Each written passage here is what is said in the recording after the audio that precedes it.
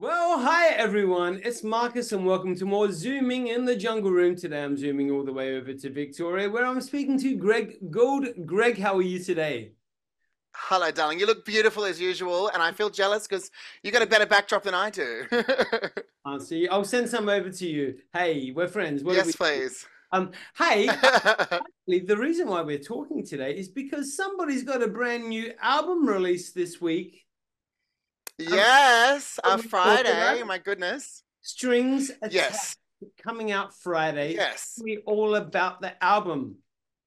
So it's kind of like it feels like a long time coming because this is actually my first ever original album. I've been in the industry now for 20 years. So it's not that I haven't been writing songs. I've been writing songs the entire time. It just, for whatever reason, there's a few false starts, little record deals that didn't work out, this and that, that I just put it to the side. But now it feels like the right time. I feel like I've lived a life to be able to tell these stories, and I'm really sharing a lot of. It's a very deeply personal record.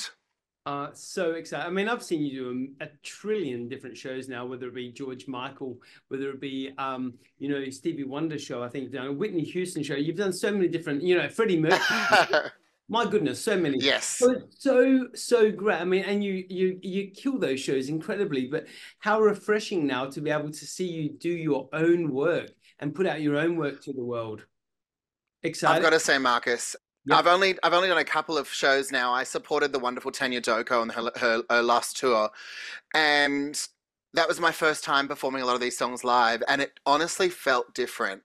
It did feel like a whole different exchange from me to the audience because no longer am I interpreting someone else's incredible, which I love doing.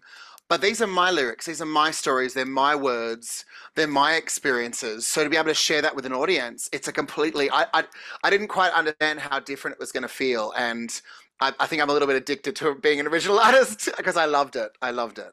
And there's so many personal songs on the album. I mean, you've put your heart, blood, sweat, tears, everything into some of these songs and really exposed some of the things that have occurred to you in the past. Or not so much Yeah. exposed, but talked about the things of your past. How confronting was that for you? Oh, look, some of them are, as you said, pretty deep. One of them I probably won't even talk about publicly what it's about, but the deep message of the song is chosen family. So sometimes we write these songs as a cathartic thing, and it's very much that for me. My latest single, No More, with the wonderful Kate DeRouge, Adam Noviello, and Queen Kong, was very that. So I wrote that one about the murders of beautiful Jessie Baird and Luke Davies. Me, like most of us, I'm sure yourself too, Marcus, it just hit me like a ton of bricks. And for 3 days, I just was lying in bed, feeling just helpless and disgusted. And it was like writing these lyrics was like a way for me to get out how I was feeling. Never really intended to release that song initially. Like I wasn't writing a song to release. The album was pretty much finished, but that's how a lot of these songs sort of came about. They came about from real experiences that I needed to get out how I was feeling, and then it sort of became a song from there. Why was the time right for now for you to produce your own music? Ooh, that's such a good question. I think because for a long time I had a lot of things that I was going through. Maybe I don't know. I don't know the full answer to that question, but I would say that it just feels like I've had to go through this stuff to be able to tell it now.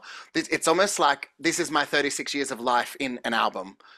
Here's me up until now, offloading, and then maybe the next album will be more of a statement of who I am as an artist because I've been able to offload. Like it's like I can't go on without giving you this much of me, and it's like cleaning the slate, if that makes sense. Thanks.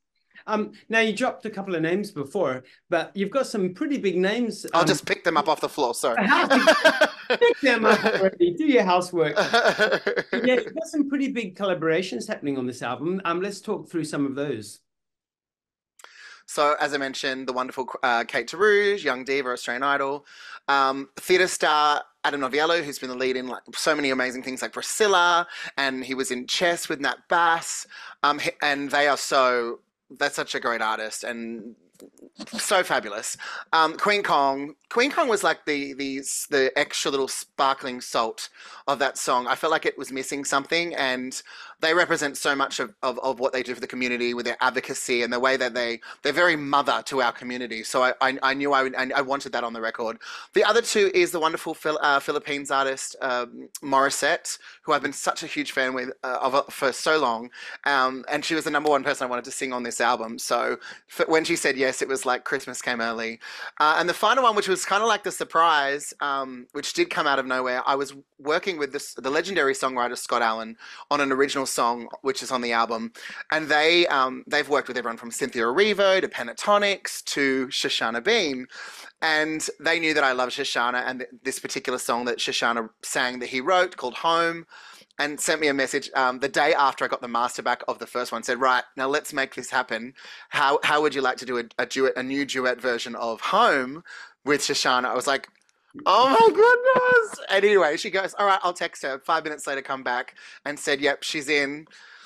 And yeah, so I did a duet with the icon, the Broadway icon. She's currently on Broadway in Alicia Keys' new musical, Hell's Kitchen, which she was Tony nominated for. She's just an incredible singer, and it's like it still doesn't feel real, Marcus. It doesn't. You know what? You're going to have many, many pinch me moments, I think, over the next couple of months as this album of yours just takes legs and just travels everywhere, and it will. Hey, so please tell me, obviously, there needs to be a solo tour. Is that going to be happening? So I'm doing two launches this weekend at the Mimo Music Hall in Melbourne and the Funhouse Factory in Gosford. That's just to kick off the album for this weekend, but absolutely, I'd love to come to Adelaide. I'd love to do Brisbane. I'd actually like to go to the places that a lot of people would like. I'd like to go to Tasmania, Perth, and look, I probably will start smaller with those ones because I haven't really toured much there. But yes, absolutely. Even if it's just me, a piano, and a cello, why not? Let's talk. You know, people. Now, I mean, a lot on your plate right now, so this question might be a little bit ambiguous. But what is next for Greg? So the album comes out, a bit of a tour may happen. What is next? Yeah. So I'm on tour with Symphony again this year, Symphony number 4, which is exciting. And Symphony's also doing the very first, it's a world first, Symphony Pride in Auckland on the 3rd of August, which is so fabulous. But yeah, look, I'm working towards some pretty big shows for next year.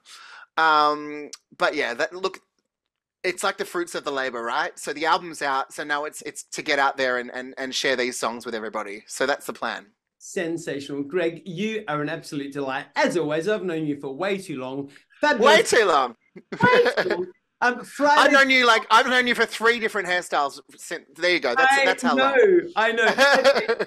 Every year, I look back at old photos. I know exactly what year based on the hair. But I think that this might be my favorite. It's so beautiful. Oh, thank you, my friends.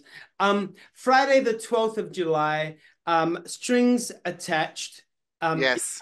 By Greg Gould. Please, everyone, go and get it. It's out through all the devices.